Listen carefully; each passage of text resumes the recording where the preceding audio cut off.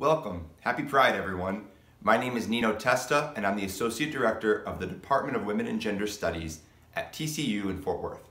My pronouns are he, him, and his. I'm excited to be sharing my research on the art and AIDS activism of Duane Puryear with you today.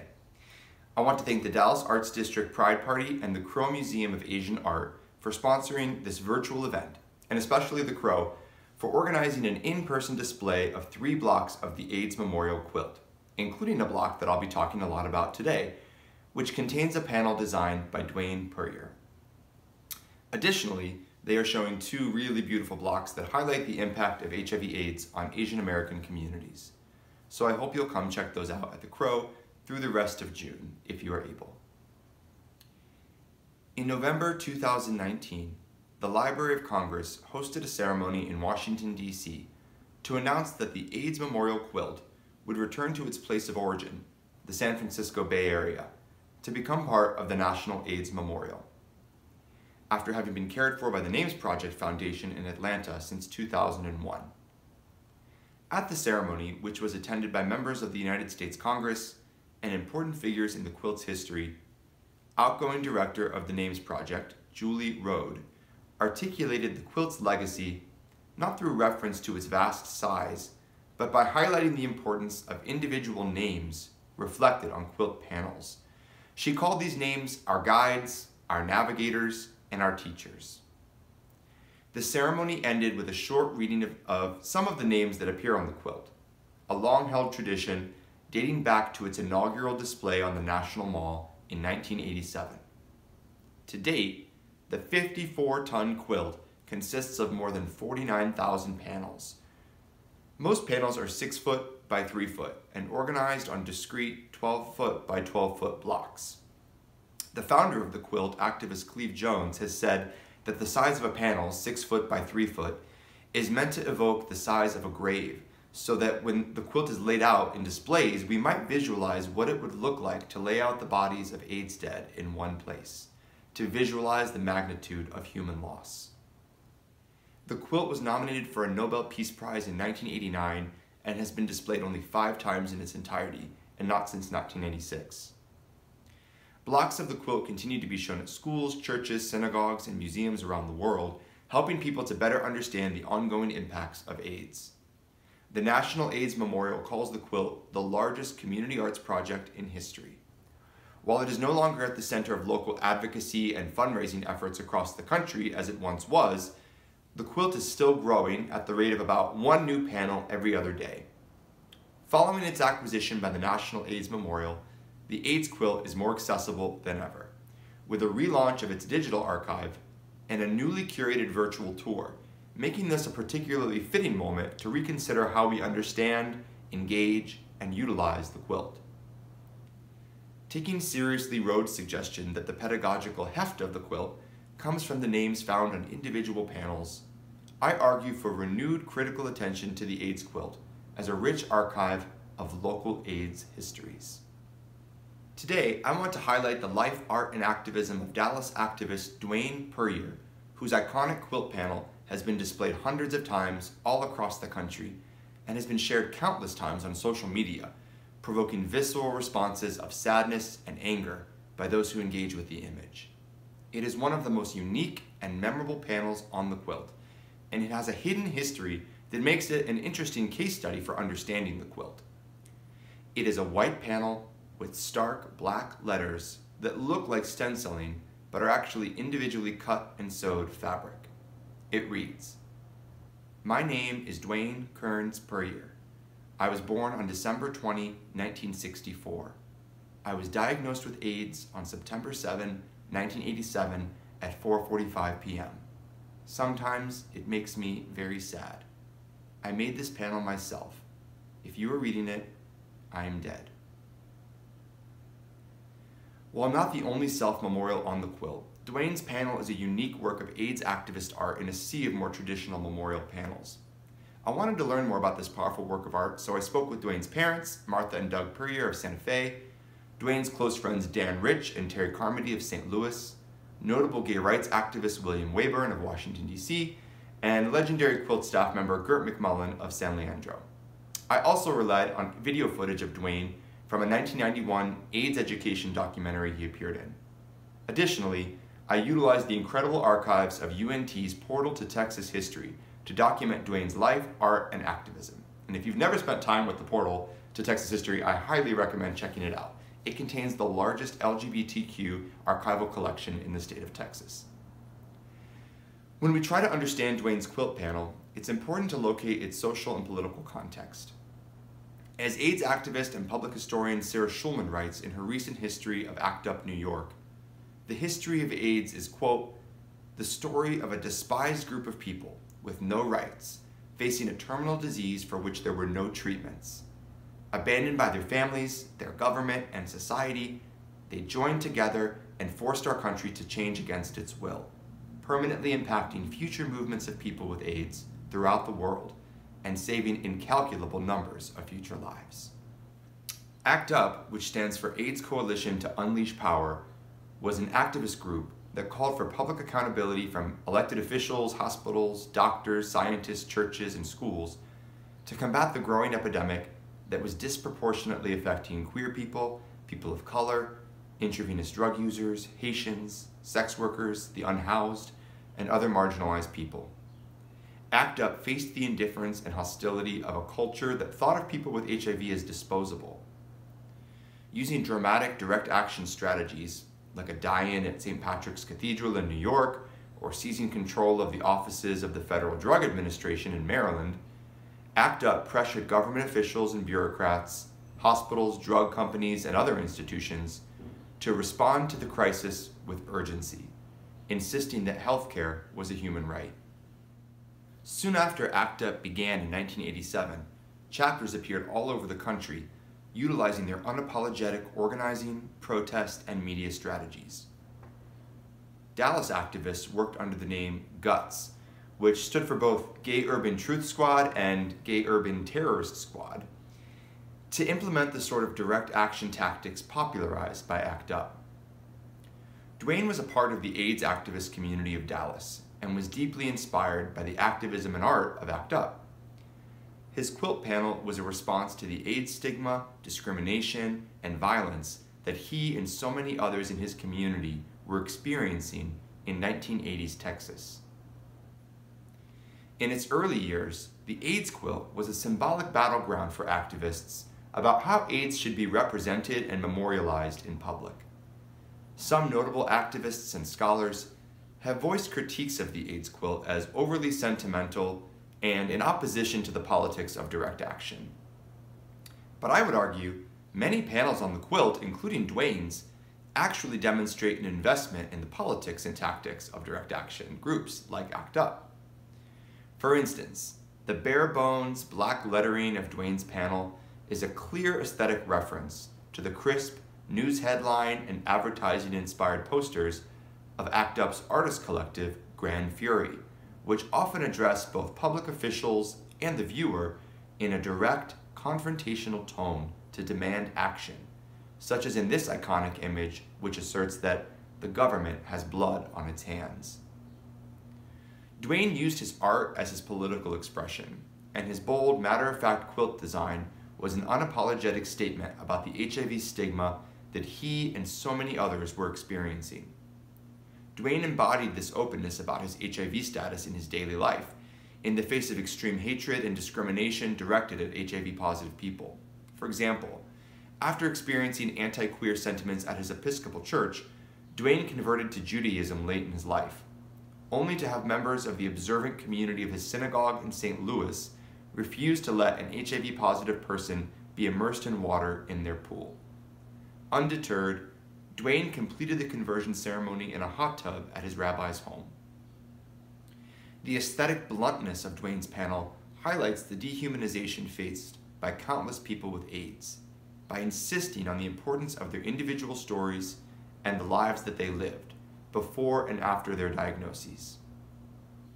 In many ways, Duane's story is like so many others represented on the quilt. He struggled with an anti-queer family and developed his voice as an activist by organizing with the gay community in Dallas and participating in direct action demonstrations.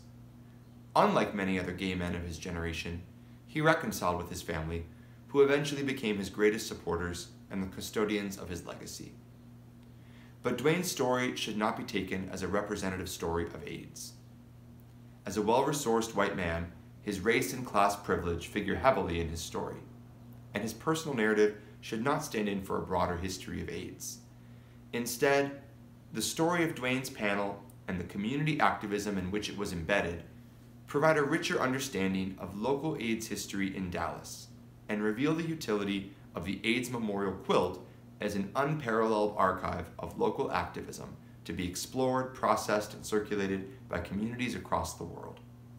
Each panel represents a unique story worthy of remembrance with much to teach us. Duane Puryear was born on December 20, 1964, during a snowstorm in Little Rock. According to his parents, Martha and Doug, their third of 4 children was immunocompromised from a very early age and struggled with illness his entire life. Duane's gender and sexuality were policed and punished throughout his childhood. In kindergarten, a teacher expressed concern to a defensive Martha about Duane's penchant for playing with girls and dolls. As he grew up, Duane was harassed and abused by peers at his school. He was tormented with the usual anti-gay slurs, fairy, sissy, faggot. Martha recounted one especially disturbing incident at a slumber party where Duane's classmates put out cigarettes on his stomach. According to Martha, Duane's younger sister Laura knew that Duane was gay and would come to his defense at school, beating up a kid or two in the process. But despite these defensive gestures, Duane was out of place in his family. Like many queer young people, he found that his family didn't understand him. Doug described his own casual anti-queerness at the time, characterized by jokes or passing comments. In an interview, Duane described the kind of double consciousness familiar to many queer young people, looking at his life from the outside and knowing that one day, if he came out, this life would no longer be his. He said, "Everything I had would eventually become meaningless."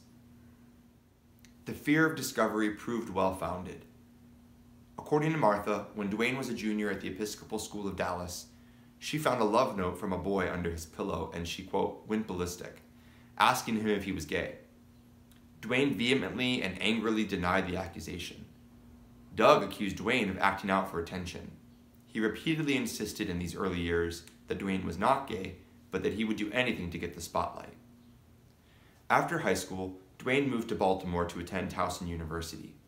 While home for Thanksgiving in 1983, he came out to his mother, who responded with love and remorse over her earlier show of anger.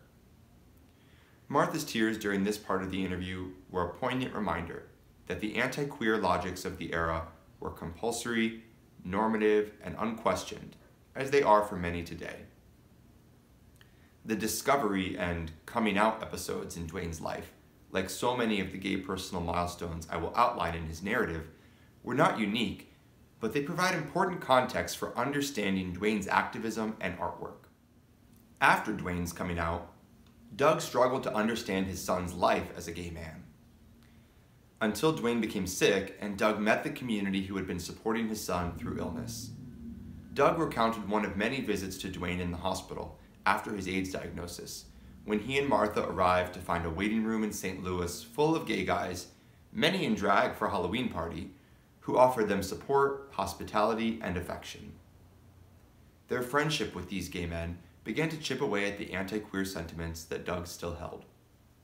He began to address his own anti-queerness by bearing witness to the life-saving role of gay community in the face of AIDS. Doug and Martha remained close to Duane's friends and romantic partners, overlapping categories of course, and became active with the Names Project and PFLAG after their son's death. As with many AIDS narratives, the hospital in Duane's story was a space where the depths of anti-queerness and HIV stigma were so brazenly exposed. Duane recounted another hospital story, again, similar to many well-documented experiences of people with AIDS in the 1980s, that underscored not only the dehumanization of people with AIDS, but also the role that his mother's bearing witness to this dehumanization played in their relationship. I remember very early on I was in hospital in Dallas, Texas, very early on in my illness, and things were just incredibly different. We could not get food brought into my room. We could not get my floor swept, and I was in the hospital for 12 weeks, 18 weeks. And we could not get my room cleaned. My mom was there with me, and I raised holy heck with the hospital administration. I have always been very vocal about what I think it's called self-advocacy, politely. So after much yelling and screaming, my mother and I together, it was a vent, I think, for a lot of our anger about me being ill, but my mother and I together won a small victory and got a woman to come in and mop my floor, finally. And the woman came in and was just grotesque, just would not look at me, would not speak to me, had full body armor on, and my mother and I tried to be very polite to her, and she said, after she finished mopping and had put the entire mop into a garbage bag and had pulled the head off with her feet, and she looked at my mom and, with me lying in bed awake, told my mom that she very calmly wished that I would hurry up and die so that she wouldn't have to ever do that again.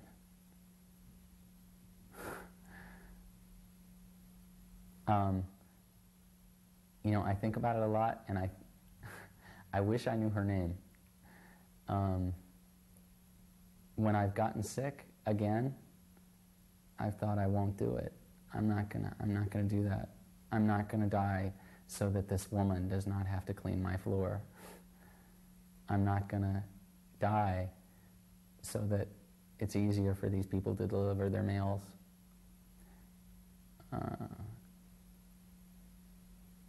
You know, the fact that I went through that with my mom,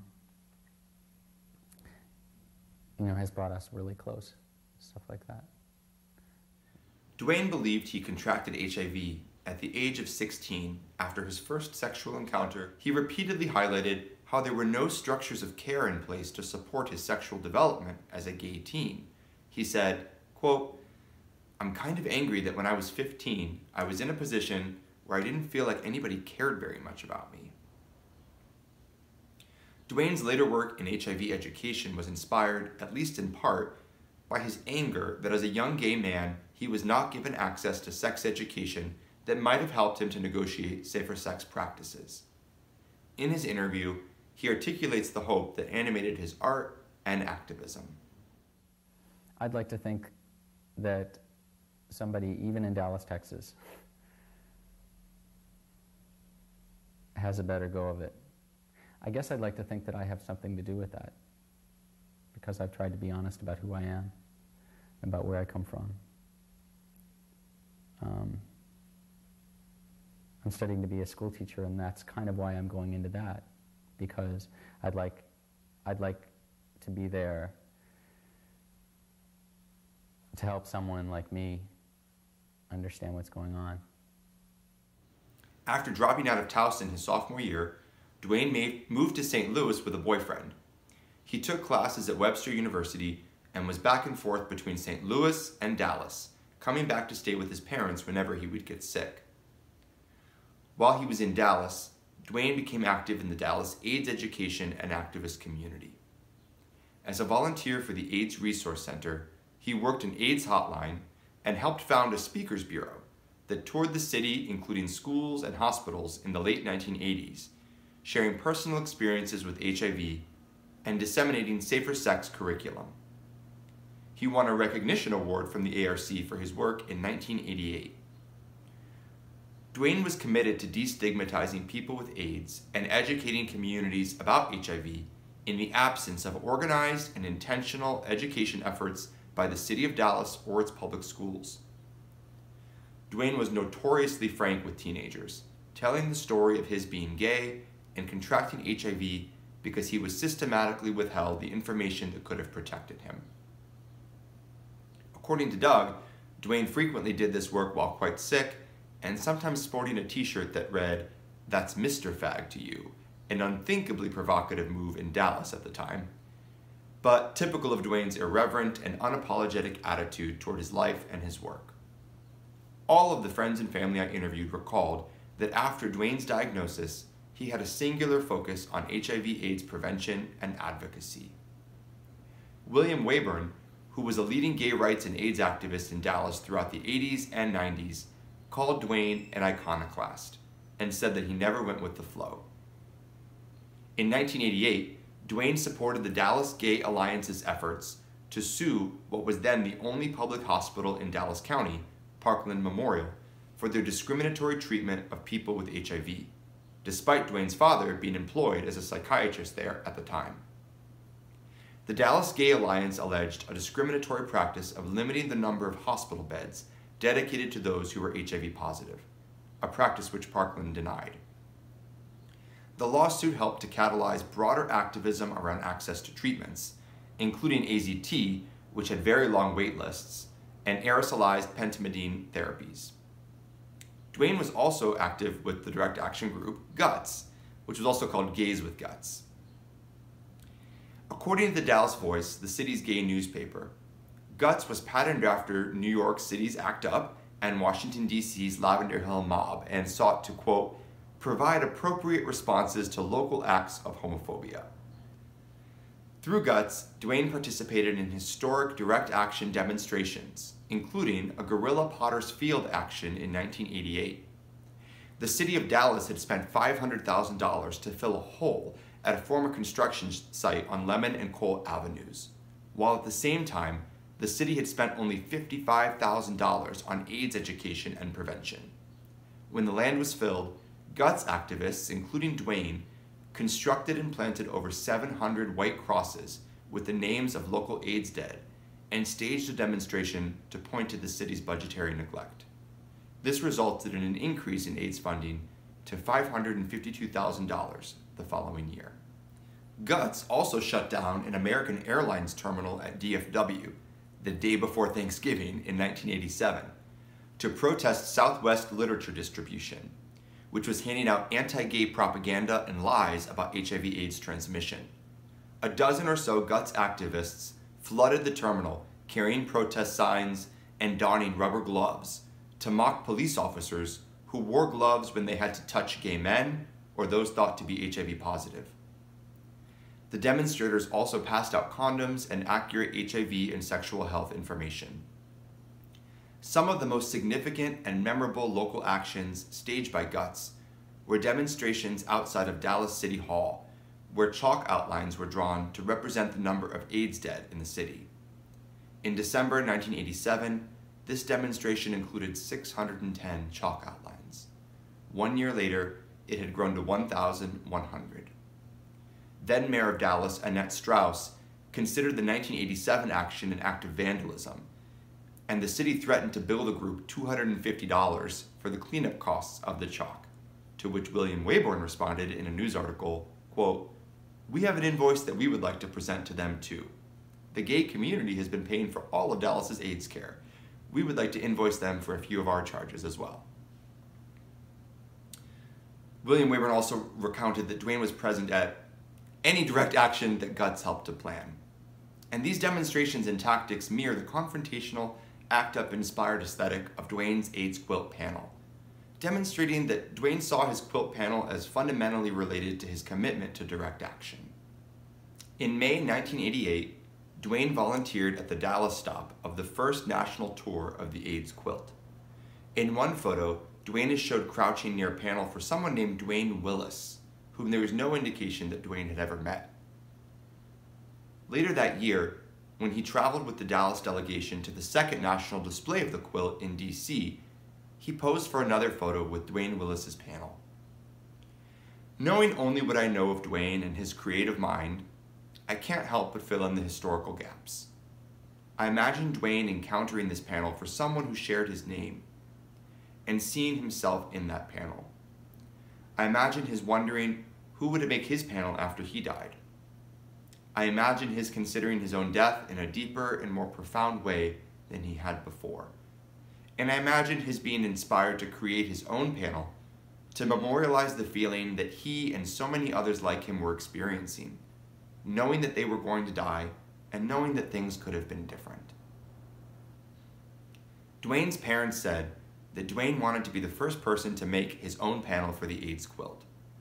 Doug laughed at the memory of his son bucking the conventions of the quilt.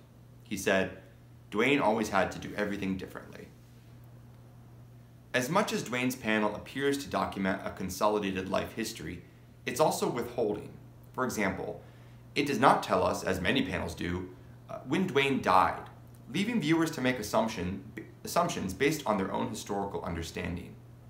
How long might we have expected someone like Duane to live, having been diagnosed with AIDS in 1987? Even though deaths like Duane's had become inevitable, Duane's matter-of-fact panel insists that the viewer reckon with this inevitability by confronting his brief autobiography, cut abruptly and unceremoniously short. The ellipsis at the end produced the feeling that he was cut off mid-sentence. Duane's panel calls attention to itself through the use of first-person narration and a timestamp of sorts, resisting and encouraging the viewer's urge to dehistoricize him or to turn him into a symbol. Resisting because it attempts to mark the specificity of the panel's production and the social context of the person who created it.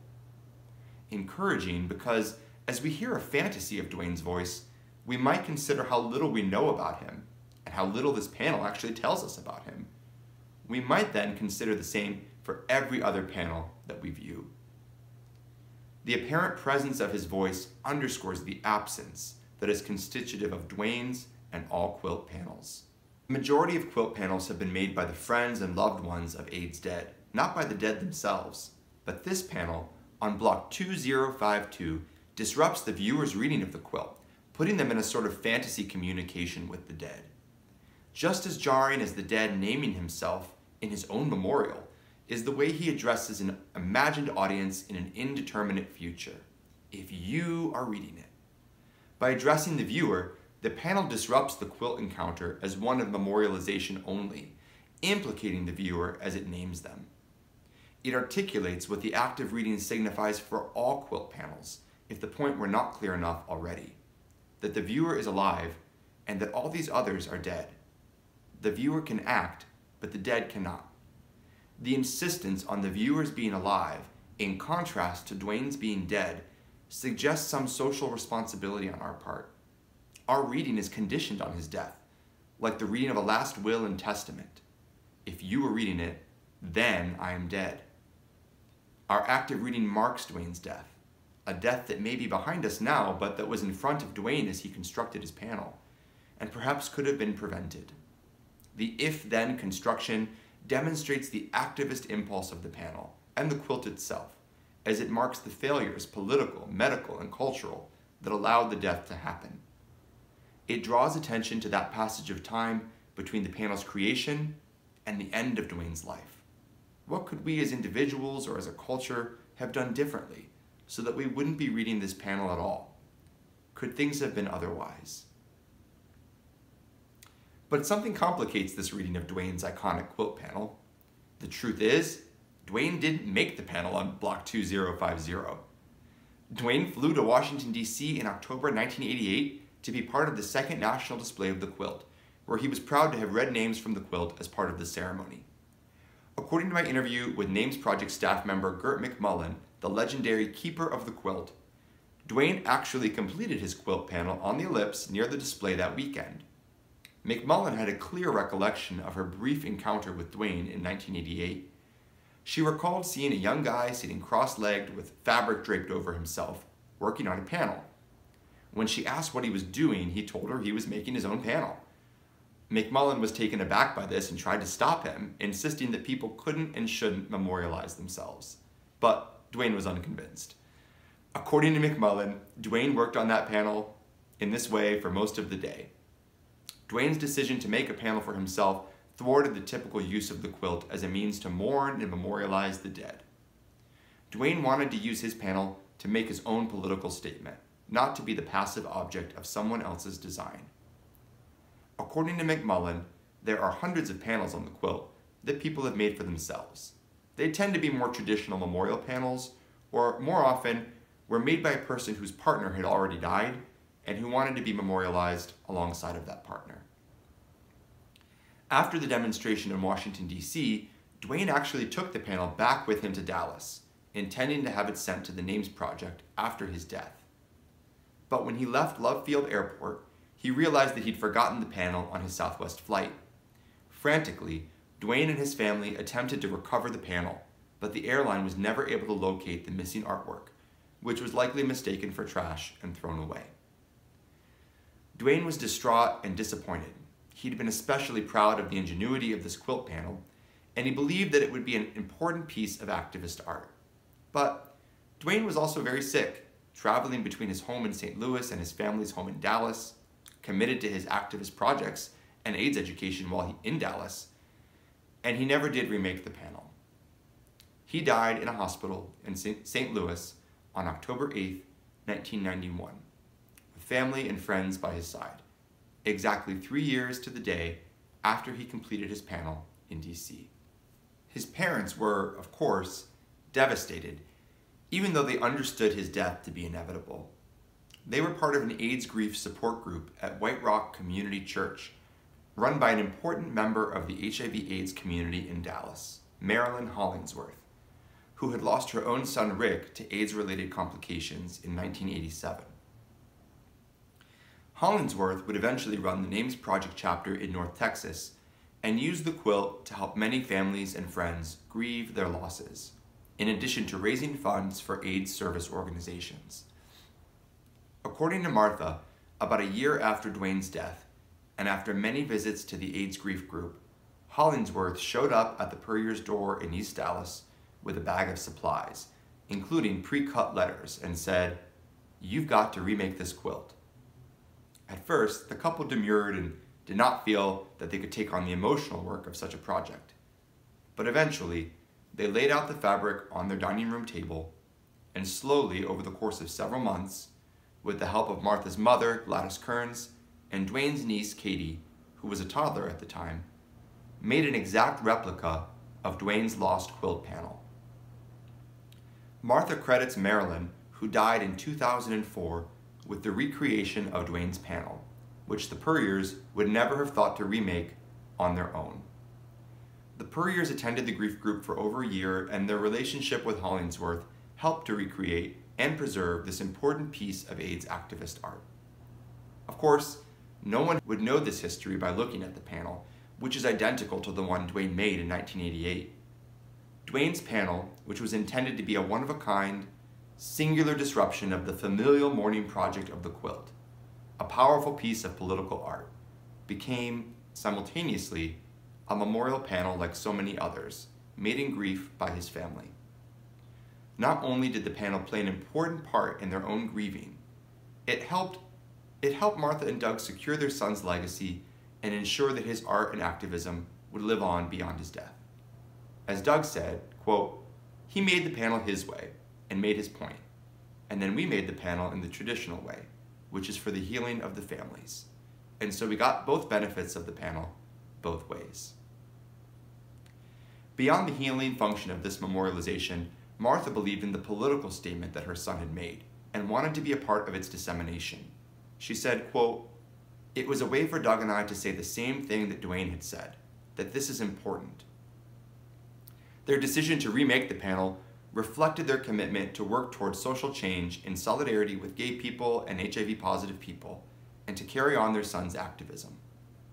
Martha and Doug's feeling that they are a part of the gay community, not just parents to a gay son, undoubtedly motivated their decision to recreate Duane's panel. As much as they were mourning and memorializing him, they also understood the political stakes of Duane's panel, a sense of desperation and anger at the casual indifference of a straight world who did not care that queer people and people from other marginalized groups were dying. Martha and Doug wanted to be a part of disseminating that message as much as they wanted to honor Duane. Their own recreation of his design made them co-conspirators in his activism. The panel's history demonstrates how the quilt was embedded in the broader AIDS activism of Dallas, specifically Duane's own safer sex education, advocacy, and direct action work.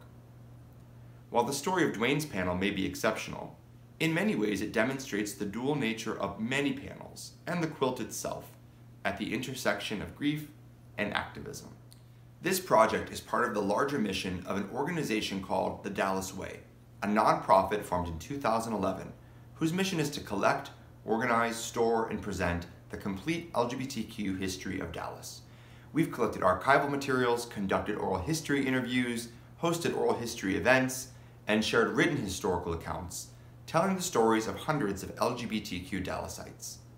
The AIDS activist movements of Dallas are a rich and vital source of historical context for both people living with HIV/AIDS in Dallas today and young queer people living in Dallas today.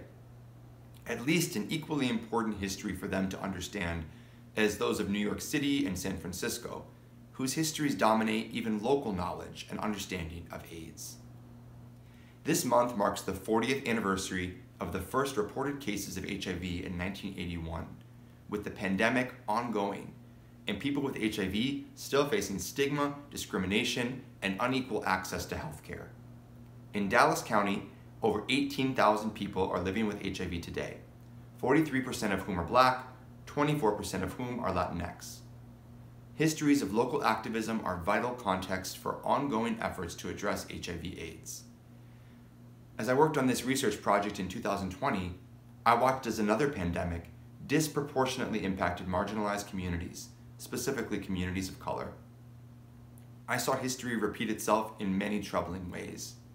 I recalled now infamous press conferences through the early 1980s, where Ronald Reagan's press secretary, Larry Speakes, made dismissive jokes about gay men dying from AIDS, laughing at the gay plague and the fairies who it affected, as Reagan's administration did little to confront the epidemic.